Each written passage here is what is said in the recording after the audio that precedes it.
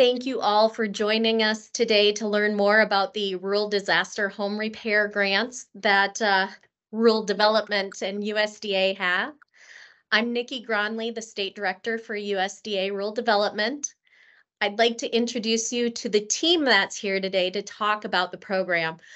First, we have our new Single Family Housing Program Director, Michael Matlin, who's going to be doing the presentation today.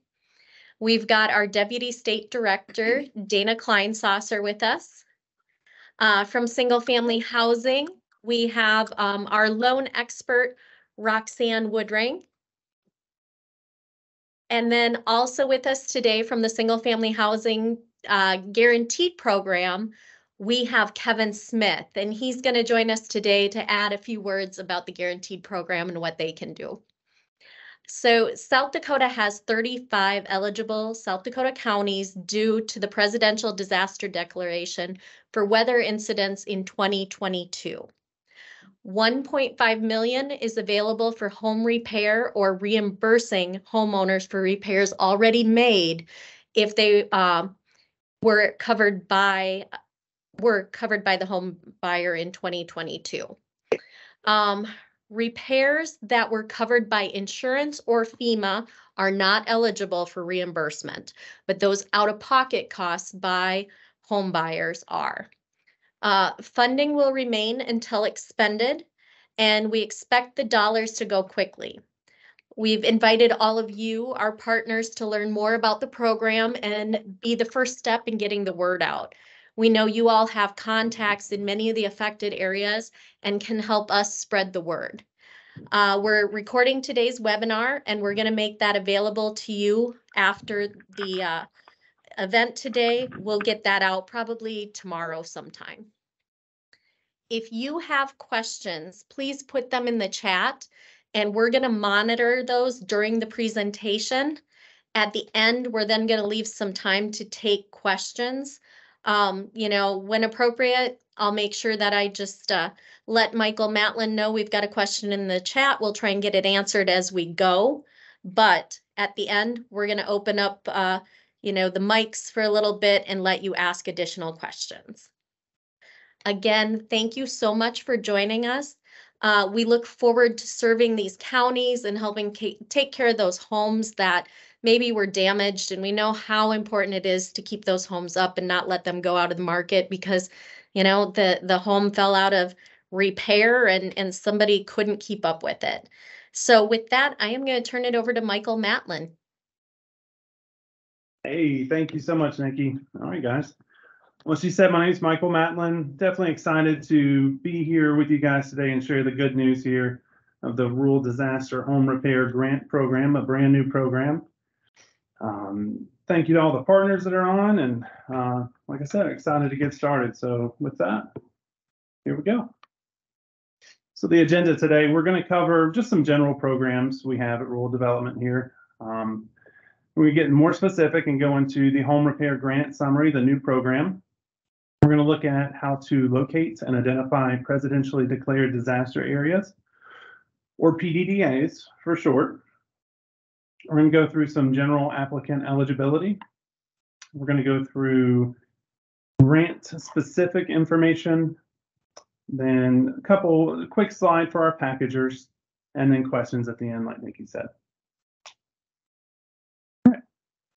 So a quick program overview, some of the items we offer here.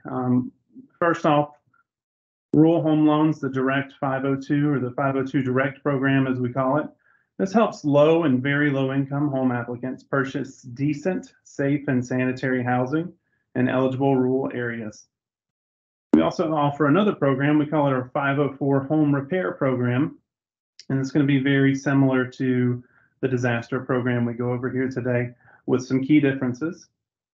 But this is our housing repair loan and grant program. It provides loans to very low income homeowners to repair, improve, or modernize their homes.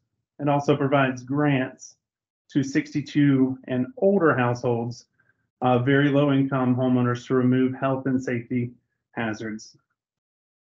Lastly, not least, but lastly, we have Single Family Housing Guaranteed Program. And to share some of that, we've got Mr. Kevin Smith with us to talk about the guaranteed program. Kevin? Thanks, Michael. Good afternoon, everyone. First, I'd like to thank State Director Gronley and her staff for providing the opportunity for the Single Family Housing Guaranteed Loan Program to participate in this event. The Guaranteed Loan Program utilizes private sector lenders in providing up to 100% financing for very low, and moderate income families in rural areas. These rural areas are the same areas as utilized for the direct program. The loan program provides 30-year fixed rate mortgages with an interest rate negotiated between the lender and the borrower. There is no set maximum purchase limit. The appraised value and repayment ability would dictate the maximum loan amount. The program does include a 1% upfront guarantee fee to rural development, which can be included in the loan amount even if it's above the appraised value. Additionally, there's a 35 basis point annual fee that is required to be paid to rural development yearly, and that's for the life of the loan. If you have any further questions regarding the Guaranteed Loan Program, you can email me at kevin.smith@usda.gov. Thank you, and I appreciate the opportunity to share with you the information regarding the Guaranteed Loan Program. With that, back to you, Michael. Perfect. Thank you so much, Kevin. All right. So a quick overview of the program. $55.7 million were made available for the home repair grant program. Of that, $41 million will be allocated to the impacted states. South Dakota has been tiered funding, been allotted $1.5 million. Now, there's $14.7 million held in the national office and a reserve account. So if we go through our $1.5 million that we have been allocated, we can tap into the reserve account, the 14.7 you see there. So the plan is to keep rolling this program forward into the next fiscal year if we haven't used up all those funds just yet. Yep. So here we have just a list of the affected states that do have presidentially declared disaster areas in calendar year 2022. And it says so far, and you'll see the kind of the asterisks up there and the caveat there at the bottom. This list is still being updated, the counties and the states for disaster areas in calendar year 2022. And we'll go through how to be able to check the most updated list here. But this is a list with all the states that do have presidentially declared disaster areas. To kind of help, we've done a map of South Dakota here, and in that map, you can see the counties that do have the declared disaster areas in 2022. So a good majority, 35 was the total that we came up with, the most recent list. And then on the next slide, we have the list of the counties. So there you can see the counties listed out, the 35 different counties, and then the reservations at the bottom that also have presidentially declared disaster areas. To check a more updated list, or how did we get that list, we simply went to FEMA.gov. You see the link there in the top right-hand corner, FEMA.gov, and it's /disaster/declarations. And you'll select South Dakota. If you'll look here on the left-hand side, South Dakota is the state. You'll do years 2022 and 2023. I'll take and explain why we have 2023 in there as well. Towards the end of the year in 2022, there were some disaster areas in December, or some incidences that took place in late December, and they weren't declared as a disaster area until 2023. So when we do this search, we want to include 2022 and 2023 and search the disaster areas, and we'll just pay very close attention to the incident date. We want to make sure that it happened in 2022. All right. So the link up here in this PowerPoint is going to be shared. The link up top is the unnumbered letter that issues our guidance on the grant. Gives the guidelines, the overview of everything that we expect here on the grant, or what our protocol is. The grant is up to $40,675 in grant assistance to repair disaster-related damage in rural homes located in a presidentially declared disaster area in calendar year 2022. We've talked about that. So the income must not exceed the adjusted low income limit for the borrower, the household. And the 62-year age restriction that we talked about before on our 504 program, that does not apply to this program. So this does not have an age restriction on it. Yep. Maximum grant assistance, an individual of $40,675. It does not have a loan requirement. So you do not also have to get a loan in conjunction with the repair grant. Over here for our packagers on the right, you'll see attachment 2. This is a notification of approval. This is a requirement of the disaster grant. And the RD form 3550-24, the grant agreement, is not needed for these. Important to notate here, the disaster grant funds, if an individual were to use it, it does not impact their 504, their repair grant. It does not deduct from their lifetime grant assistance amount. So this is completely separate than the 504 listed above. Completely separate. Although a lot of the guidelines are the same, it is a separate grant as been listed before. Yeah. So what can it be used for? It can be used for home repair expenses incurred prior to application. It can be used for site preparation. It does have to be for the individual's primary residence. And it can be used for payment of materials prior to the site delivery. So that's unique about this program. Yeah. So the grant funds may not be awarded when other sources such as FEMA or insurance has provided funding for the same disaster caused repair. And what I like to use here is, if we have a roof and it's a $20,000 repair and insurance has covered already the $20,000 to repair the roof, then no, we can't use the grant in that. But however, if insurance or FEMA came in and they covered 50% of the roof, then we could use grant funds for the remaining amount. Important notes for our packagers here. So the rural disaster home repair grant fee that we can charge is up to $1,000 to the packagers. If they're doing a 504 loan, like we spoke about earlier, in conjunction with, you can charge $750 for that.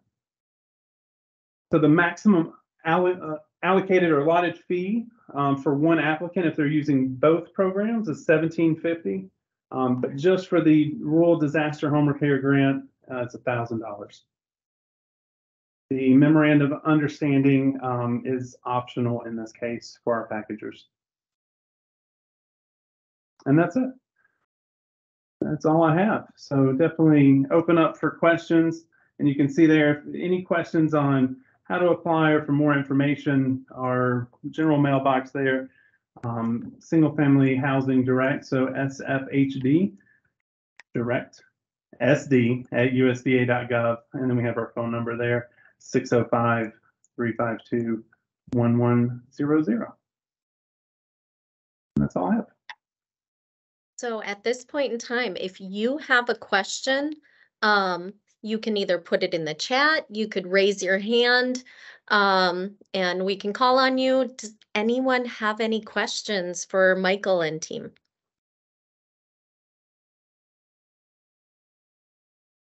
This is Jennifer, Executive Director for Black Hills Council of Local Governments. And I was wondering if there is some kind of schedule or something that shows, it says income cannot exceed the adjusted low income threshold. Is that something that we would be able to look at? I think when you're talking with people, if you can just tell them that number right away, and I'm sure it's based off of number of people in the household and other things as well, but that would be helpful so that we would know whether or not to even pursue it, I guess. Great question, Jennifer. Yes, absolutely. Because if they're not going to be within the income limits, you kind of want to know where they're at. So we can share that with you in the whole group. So yep, we have our income limits. There's very low, low, and moderate. And obviously for this disaster program, we're looking at the low level for the income. If you're looking at the actual 504, then it would be the very low, but we can share that. Okay, thank you. And actually, Michael Fry did us a favor and put that in the chat. He's got a link to that. Very good, thank you. So, yeah. Other questions?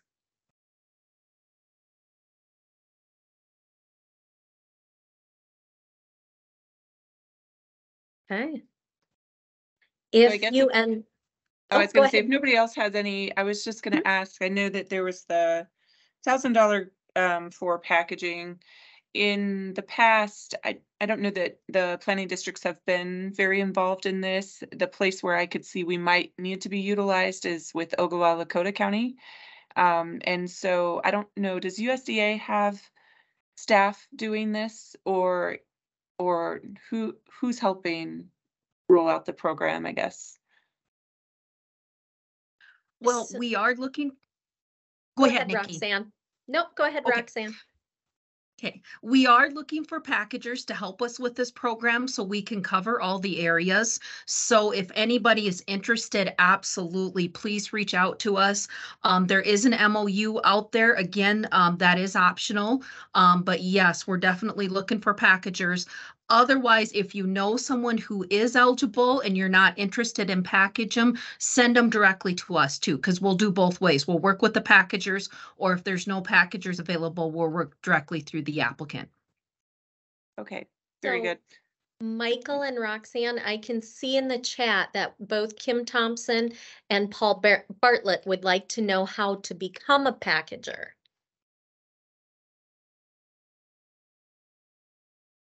That is something, if you want to leave your information, we'll probably reach out to you directly. There is, like I said, we can look at the MOU option, and then we can kind of visit about what areas you are looking at covering. So if you want to leave your contact information, Michael and I can give you guys a call back and kind of give a plan for that. So. Jennifer, did you have another question? Sorry, I No, felt like I ended up cutting you off, noticing those chat questions. No, we've partnered with USDA on many other types of funding programs. I guess our ability to assist would depend on if there's 6 of these, we could certainly help. If there's 46 of them, we probably can't take on that kind of work right now. So it really just depends on how much interest there is. But we're always out in our communities and out in those counties specifically that were impacted. And so I think the biggest thing for us would be at least helping to let people know that the program is out there, if there is a need for assistance. So. Um, And we Kim appreciate that, Thompson. Jennifer. Thank you. Thanks, Roxanne. Good to see you again. Kim Thompson has the question, are there individuals that are packaging on the reservations? Not directly with this disaster program right now, but we are looking to add some. So we have a couple other partners with the tribal areas that we will also be reaching out to, but at this point we don't. So if you know someone or you're interested, please let us know as soon as possible. And even if you're not interested in packaging, word of mouth is so huge for us. So if you could at least let an individual know, we know a lot of people come to the housing authorities or the tribal offices. If you could just be the word of mouth for this program, because basically it's first come, first serve. So we want to use those dollars and help the people in South Dakota.